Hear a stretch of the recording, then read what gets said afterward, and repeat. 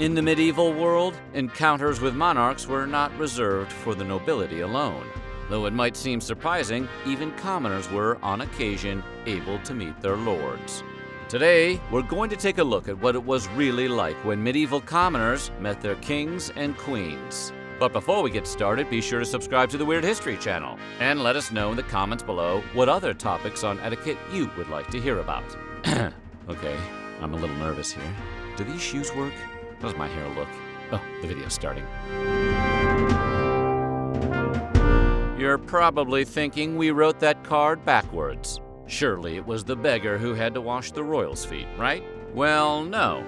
As figures who derived their authority from religion, kings and queens often performed rituals with religious roots. And one such ritual was the washing of beggars' feet. The ritual was exactly what it sounds like.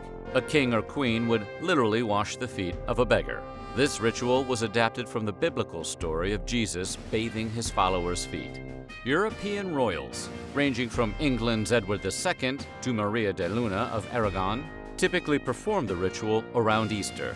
In these instances, commoners were props in royal performances of piety and religious devotion. There's no record of whether or not there were bragging rights associated with having the king wash your feet, but we'd like to imagine there was. Medieval kings often claimed divine authority and liked to show off their God-given powers by healing the sick. One royal ritual, touching for the king's evil, was performed from around the 11th to the 17th centuries. It involved people with scrofula, a lymphatic disease, lining up before their monarch to be healed of their illness. Scrofula was known as the king's evil at the time because it was considered an evil a king could cure. The king or queen would place their hands on the person and present them with a specially made coin. Theoretically, the person would then be cured, or get to play Super Pac-Man. King Edward the Confessor of England is often credited with kick-starting the ritual in the 11th century. Edward attended to a woman suffering from scrofula by dipping his hands in a vessel of water and using his fingers to sprinkle the woman's face as well as the areas infected with the contagion. He would do this over and over while making the sign of the cross. The process would make the diseased parts soften and loosen the scabs. Then worms would come out from several openings, along with, and we're quoting here, much bloodier matter. The king would then draw out the matter with his hand until he had removed all the noxious plague.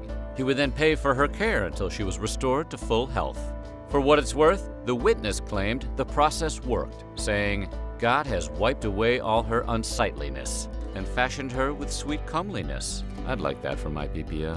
The idea that Edward could heal the woman suggested he was in direct communication with God, a belief most monarchs were happy to spread in the Middle Ages. However, though the practice continued for several centuries, not all monarchs participated. William of Orange, for instance, was skeptical of his ability to heal anything.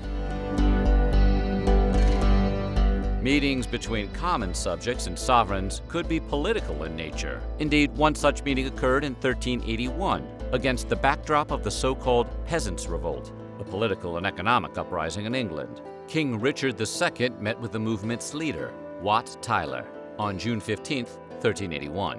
The meeting did not go well. The Lord Mayor of London attacked Tyler, who then attacked his attacker. Tyler was apprehended and executed that day.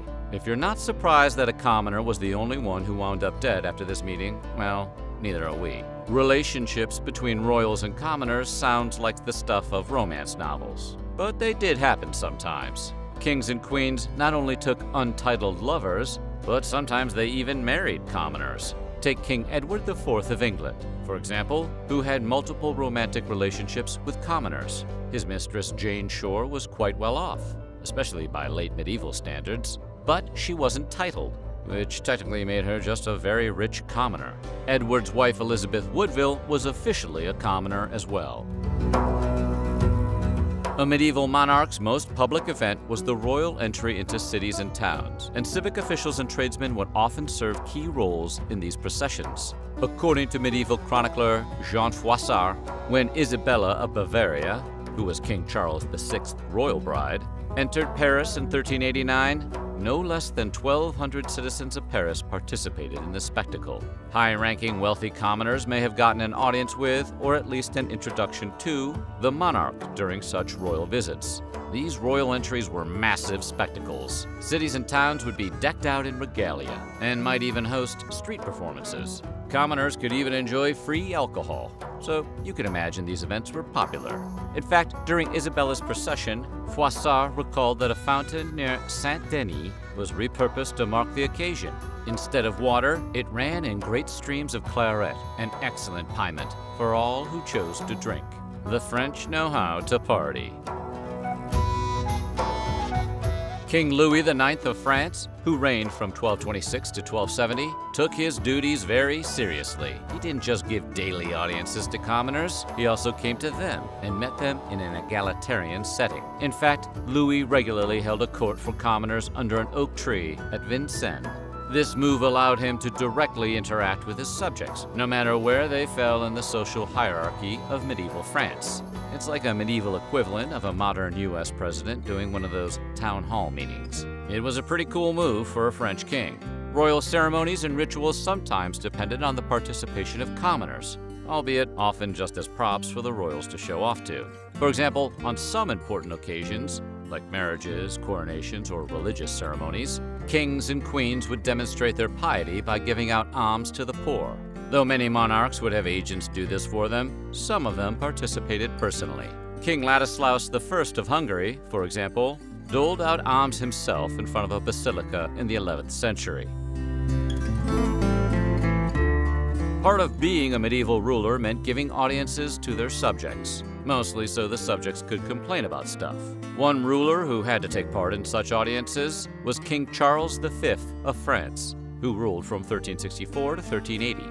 Medieval chronicler Christine de Pizan recorded Charles's regimented days, including his daily meetings with commoners to hear their petitions and grievances. According to Christine de Pizan, Charles would meet with commoners after attending religious services. As he came out of the chapel, all sorts of people, rich or poor, ladies or maidens, widows or others who had problems, could make their petitions to him, and he very kindly would pause to listen to their supplications. Charles is said to have usually responded charitably to those that were reasonable or piteous, while the more doubtful of cases would be turned over to some master of requests to examine. In the Middle Ages, European monarchies became more closely tied to religion. Kings and queens were often seen as something akin to gods by their subjects, and they usually demanded to be treated accordingly.